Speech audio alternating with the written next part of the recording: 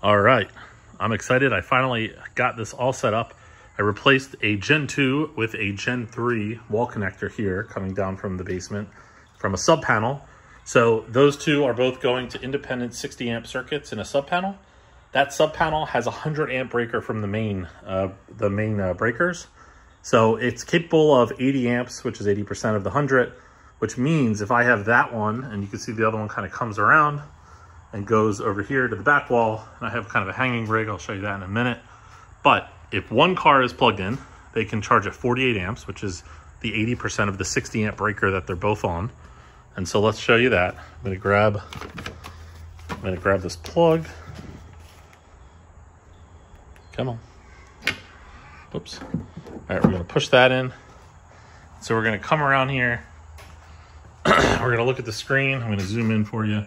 So you can see we got 0 out of 48 amps because the one is plugged in. Now, if I follow this other one, which comes down over here, kind of runs along that line, and you can see it's just magnetically stuck up on here. So if I grab that, you can see I just put a magnet there, and I put another one because if it's next to it, on this side, it holds it nice and tight up there.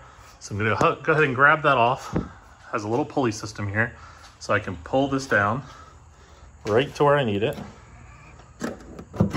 So as soon as that one goes in, just open the Model 3 here.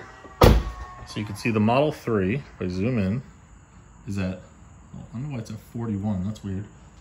And this guy is at 39. That's interesting. I wonder if it's because this other one is at a lower state of charge, but you can see it's not gonna exceed 80 amps, or it's not supposed to, because I have the max network set to 80. So now this one dropped down to 38. So you can see they're kind of playing in tandem with each other, 38 and 42. I'm not sure why one goes to 42 and one to 38, but as long as they are never going over a combined 80 amps, which is a 80% of that 100 amp breaker that the sub panel has access to, we are good to go. And I'm gonna change these back to charge to 80% instead of 90, which I set it just for this video. So I hope that helps. That is power sharing on the Gen 3 wall connectors.